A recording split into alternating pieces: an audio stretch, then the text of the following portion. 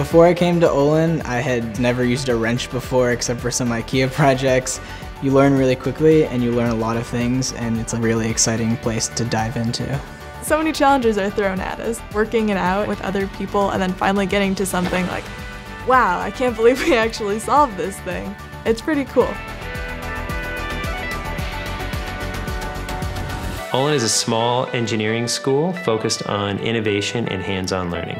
The hands-on approach to learning here is a big differentiator from other schools because students are building stuff from the second they get into school. We can rethink the entire approach to undergraduate engineering education. At Olin, students are on a first-name basis with their professors, and that makes them more accessible. My professors really push me out of my comfort zone, and I know they really mean it when they tell me to try anything and don't fear failure.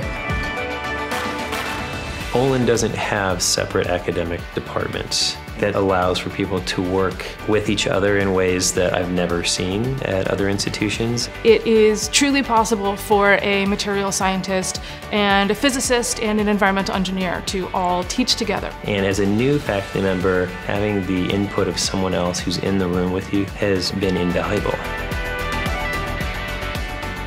We have a unique opportunity at Olin for students. They all get significant scholarship here, and that allows us to build a more diverse community. Knowing that behind the scenes throughout my 4 years here, there's donors and people that care about my education enough to support it, that makes learning here a lot more meaningful and very validating.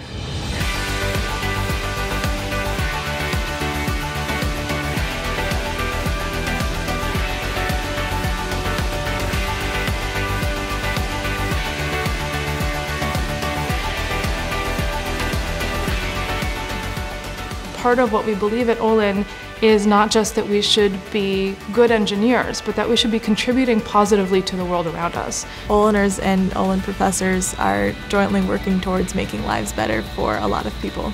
Olin's approach allows for people to not only learn their subject, but they learn how to learn. And that is something that will serve them for the rest of their life. I used to think that I want to build a cool robot, but now it's how can I build something that'll improve someone else's life using that same technology, but for something so much more meaningful.